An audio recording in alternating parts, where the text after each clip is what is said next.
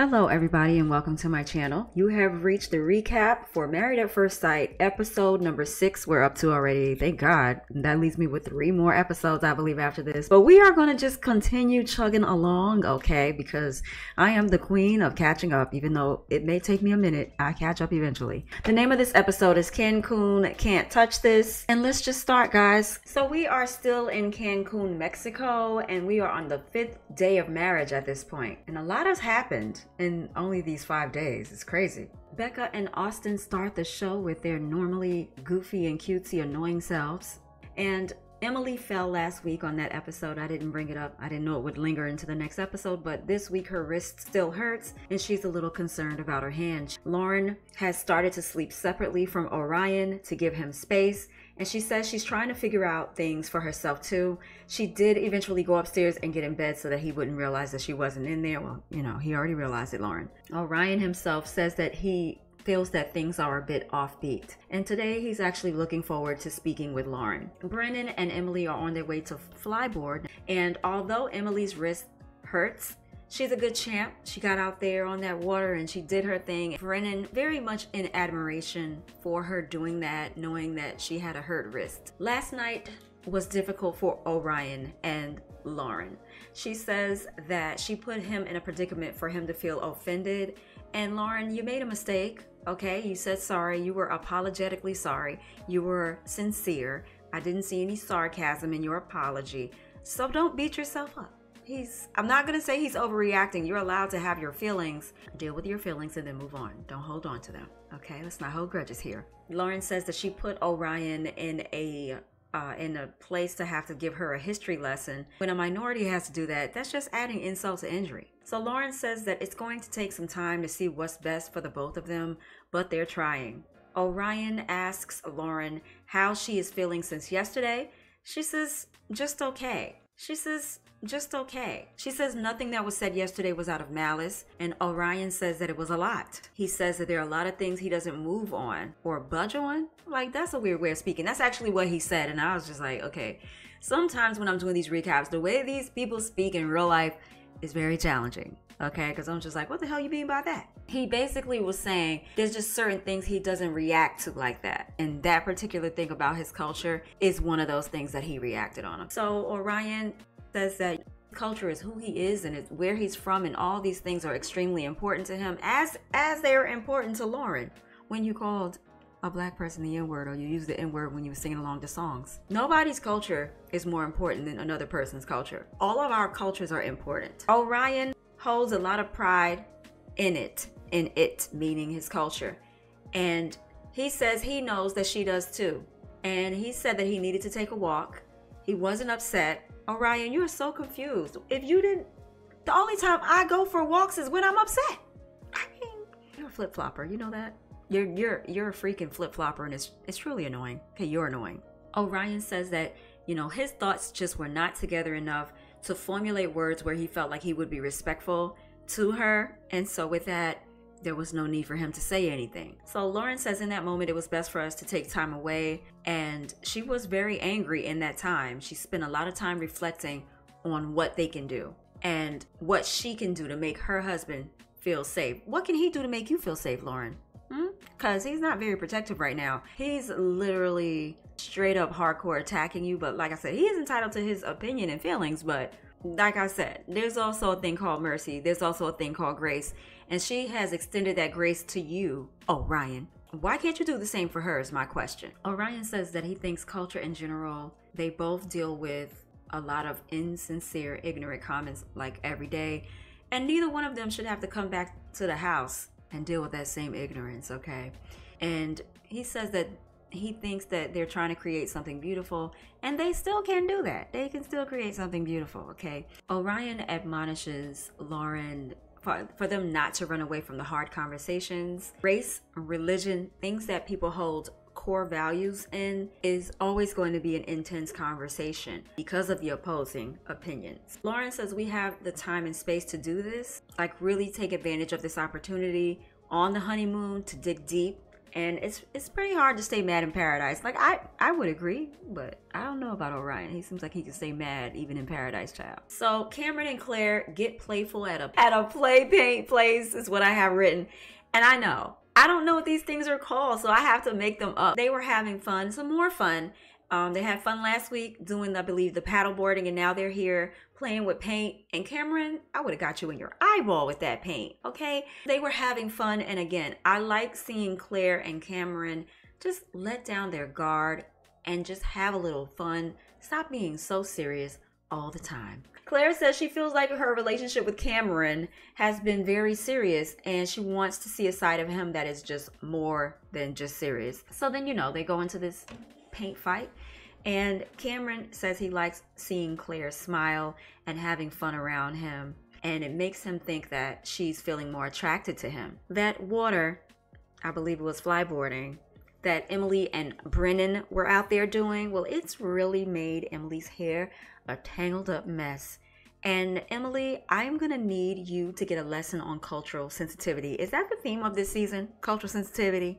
Emily, I'm gonna need you to learn how to watch your mother freaking mouth when you are referring to something that people of different cultures tend to wear. And if you don't like it and you don't like how it looks and you think it's tangled, Emily, keep it to your freaking self. Nobody asked you. Okay? Nobody asked you. And that's why your hair got tangled. Because you're mean. You got a mean spirit. I'm just kidding. But, things happen. But please, watch your mouth. Now we have the group meetups. We have the girls. We have the guys somewhere else. And both groups are describing married life and how it is and how it's going. Claire and Cameron, they actually have made a lot of progress with the fun they were having. So they're getting better. Claire is getting advice from the girls on building intimacy between her and Cameron. She's noticing the differences between the couples, just like Cameron did in the last episode. And she really wants to improve that. The girls were telling her, and I said, did you even realize he had his arm around you the other day? And Claire was so oblivious, she didn't even realize it. And she's like, you know what? I didn't even recognize that. And so the ladies are really helping each other out, being very supportive. So Cameron with the guys says today him and Claire had a breakthrough, and he realized that they have a lot of intense conversations. They're both this really weird mixture of silly and serious. They both get stuck in the same mode at the same time, and it really makes it hard to progress in a relationship. But Cameron says Claire is so good at communicating exactly how she feels, but she's not great at helping him understand what she wants. Claire tells the ladies that they aren't physically affectionate. And in the past, Claire admits to struggling with that. She says a lot of guys that she's been with haven't been willing to show her off in public, not willing to hold her hand. So that's the type of stuff that she's used to. So when she looks at the couple, she thinks it's the weirdest thing that they're already, doing all that physical stuff. Claire goes on to say that her and Cameron differ from all the couples because there hasn't been that touchy-feely situation going on. Now on Cameron's end with the guys, he says that he's really attracted to Claire. He finds her attractive. And while they're not the most intimate yet, he is looking forward to getting there. So the ladies want to know how have they gotten physical? And Claire says they've hugged, but they've never kissed or cuddled. So Becca gives her advice to reciprocate when he's touching her or something. And like I said, I don't know if it was Emily or Becca, but one of them reminded her, hey, he had his arm around you the other day. You didn't even notice. Lauren admits to Claire and the ladies that you're not the only one going through relationship issues. Me and Orion have dealt with some really uncomfortable conversations. Nobody's blind.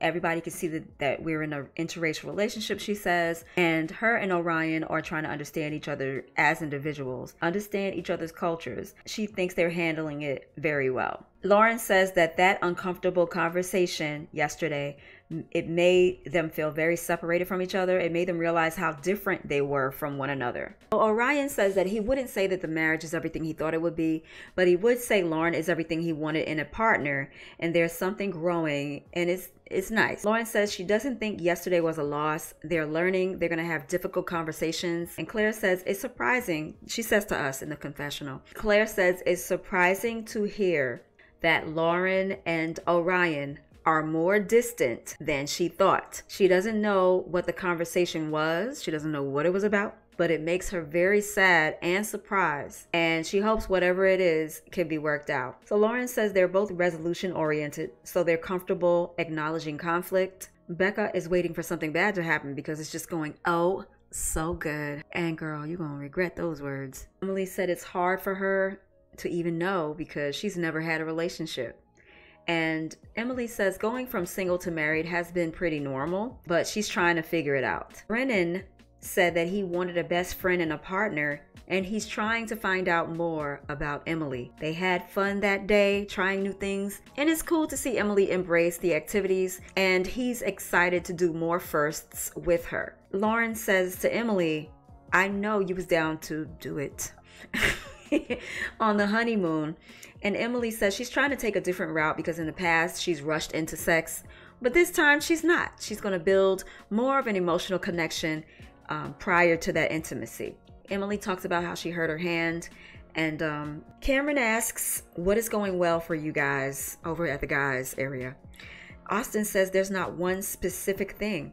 And Cameron says, you know, you and Becca look like y'all communicating telepathically, all right? And Austin says things are going well, and he just leaves it at that. He doesn't say anything more than that. Becca says there are topics that we haven't talked about in depth. Becca says she tends to go into those right away. She says just because we look like we're getting along oh so well now does not mean we're going to last in the end. She's had chemistry with people in the past, and those relationships didn't last. So, you know, after you have the separate discussions, or anytime y'all see them talk to people outside of themselves, you obviously know they're going to get back with each other and talk about what was talked about. Okay. So Austin and Becca do a recap of what they talked about on the beach, where Austin lets Becca know he diminished how well they get along because he didn't want to make the other people feel bad. Becca said, you don't need to dim your light to make someone else's shine, or some crap she said. I forgot, girl. It was just similar. It was similar to that. Austin says he didn't say anything bad and he thinks they're doing good, but he doesn't feel the need to rub it in their faces. Cameron tells Claire that he told the guys that he thought she was a great communicator. She's on a totally different level from him, and he can definitely stand to improve. Claire is impressed, and she appreciates what Cameron says and thanks him for that. Claire says that she herself needs to realize that everyone communicates differently. Claire let him know that she was basically comparing and getting advice from the ladies. She told Cameron they noticed that he put his arm around her, and she apologizes to Cameron for not even being aware of his affection. Cameron says they're both trying and they both saw the fun side, and maybe they just need to relax and just have a good time. At this point, Cameron is still super optimistic about their future. Lauren brings Orion his favorite ice cream flavor. I believe it was mint something, I forgot. She tells Orion that she taught them that they're not perfect and they're just committed, and that's what it looks like. So Orion says even with that tense conversation on the balcony, he still has trust in her. And Lauren says that she was worried about that and worried how much of the trust was gone, because that trust can be very difficult to rebuild. Lauren basks in shame and guilt. And Lauren, listen, you said so many times that you do that, like you beat yourself up.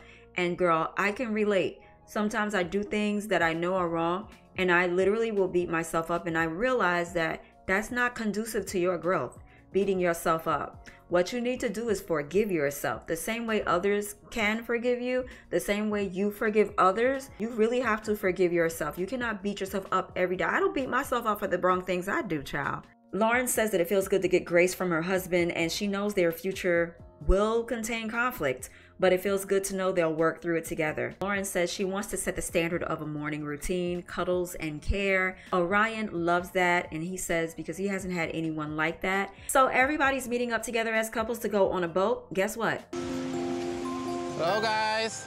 Hola. Hola. Hola. Hola. So unfortunately, it's raining a lot. So boat is not gonna happen. So I guess they divert and go to dinner instead. So they go to a group dinner, and the Lifetime producers hand them some cards to ask questions because, you know, it's a reality show. It's Lifetime.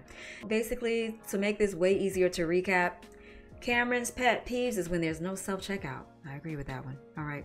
Becca feels most fulfilled in the romance area. You do? Oh, right now. That's what you're talking about, right? Okay. Lauren says she could be the most vulnerable with her sister outside of her mom that passed away. Emily is curious about actually being in love. And Orion is asked by Lauren, what is she teaching him? What a question. Y'all really trying to start trouble, Lifetime, aren't you? Aren't you? Orion says she's teaching him how to talk about the future, you know, so, and in doing that, you know, I kind of caught feelings.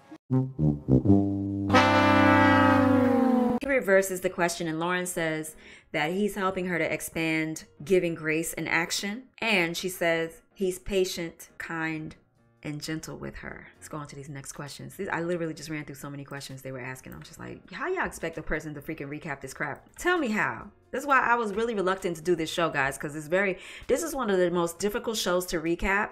Claire's biggest life lessons: to make sure you show people you care about them while they're here. Cameron says the hardest part of himself to accept is a lot of his memories do not align up with who he is anymore.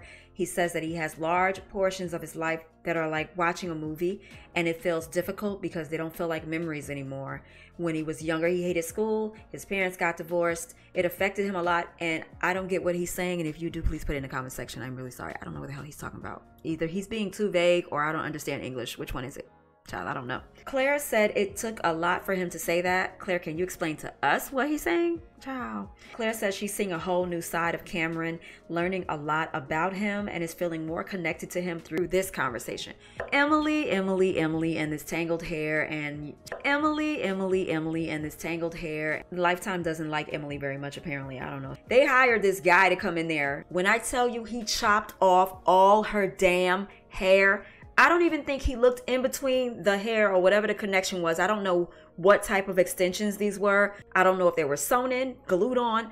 I don't know. But he took that scissor and he hacked off all her hair. By the time she was done, she was like, my hair feels so thin. I know I lost some hair.